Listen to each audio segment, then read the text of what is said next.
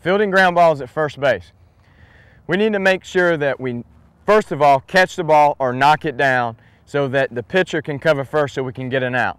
But if we catch the ground ball normal, we should be in a nice fielding triangle so our hands are out, staying low, and making sure the ball stays right here, our chest stays in front of the ground ball. And one of the mistakes that a lot of first basemen make is once they catch it, they take their hand back and like wind up toward the throw, and what happens is when the pitcher comes across, when you wind up, his first instinct is to back away because he can't tell how hard you're going to toss it. So we need to make sure that we make it easy on him and show the baseball and get it there on time and straight to him.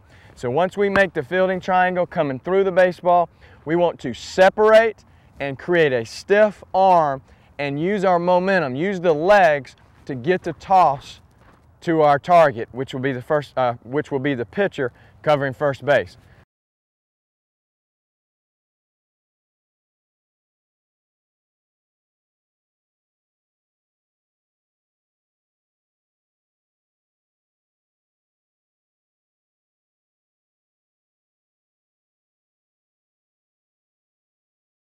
One of the keys, follow your toss to make it easier. Once you separate, you can show it to him, and then that way he knows the speed. He sees the baseball as he's trying to run, catch the baseball, and tag the first base at the same time.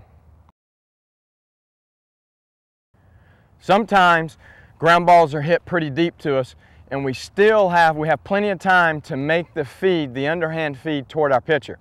To do this, we get into our fielding triangle and we separate. As I create the stiff arm and I'm taking a long toss to first base, I want to bury my glove into my chest to create more torque as I go to my target. This is for that long toss that you really have to generate a lot of power, a lot of speed with your legs, and use your glove to create some torque to get the ball straight there to him. So let's show the footwork there. So as we're in the ready position and the ball is hit hard, it's going to take us deep. So we need to take that angle, open up, take the angle back, and as we catch the ground ball in the hole, probably it's going to take us into the outfield, our momentum. So make sure we catch it, take into the outfield. You might take one step in the hole, or you might be able to just pivot. But now you've got the task of hitting your target that's moving across the infield, which is the pitcher covering the bag. So you're going to make sure you got a short throw and follow that throw. Take your nose to the target and go straight back to it, because we want to make sure we lead the pitcher chest high. If you give him a toss that's at his feet or behind, it's going to be tough for him. So we got to lead him about chest high. Think about being a quarterback.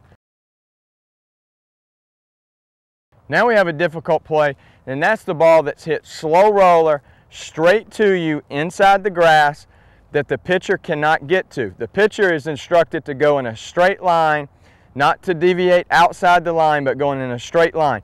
This is the ball that's coming in that we have to field and give a toss to our pitcher. So what's going to happen is we have to attack, and most of the time it's taking us just a little bit away from the bag. So when we come in to field it, especially being a left-handed first baseman, we have to field it and then redirect our momentum in this little chop step, redirect quickly, show, and give him a toss. But the key here is to stay low and redirect quick, because the momentum is going to want to carry you toward the pitcher's mound or towards going away from the bag, and it's so hard to try to make a toss this way.